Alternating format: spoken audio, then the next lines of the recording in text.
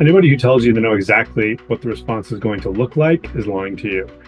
But there will be a response. There's no question about that.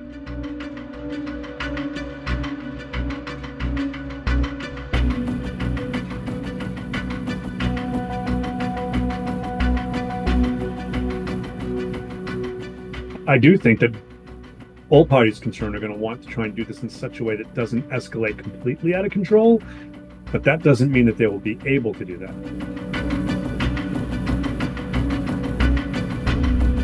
For Hezbollah, the economic crisis, even more than the political crisis, has created a situation in Lebanon where almost nobody wants a full-fledged war that would bring down the kind of destruction on Lebanon that would make life there even worse than it is right now. And people understand, Hezbollah understands, that unlike the war in 2006, this time around, many Lebanese would probably blame Hezbollah for starting a war that nobody in Lebanon, or for that matter, Israel, wanted.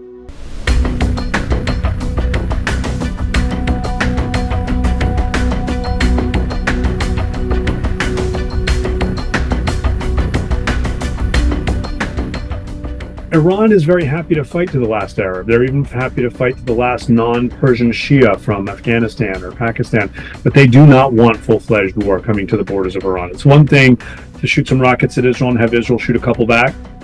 It's now another thing if Israel does something like this, killing Haniyeh in Tehran, and they have to do something and maybe Israel does something back. But they do not want full-fledged war coming to the borders of Iran. Again, not only because they understand that Israel has some real capabilities and has real allies in the United States and others, but they are worried something like that could spark dissent from within and make people think, wait a minute, maybe this regime can be toppled.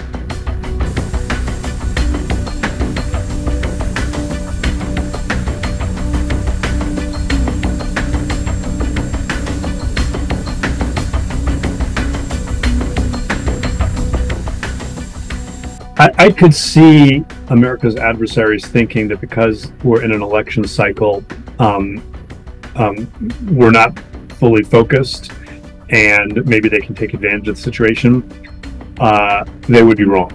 And I think that's why you've heard the Secretary of Defense this weekend speak so clearly. I think it's why you've seen the U.S. move military assets to the region. It's why you've seen us work with the G7 over the past few days, joint statements with Europeans.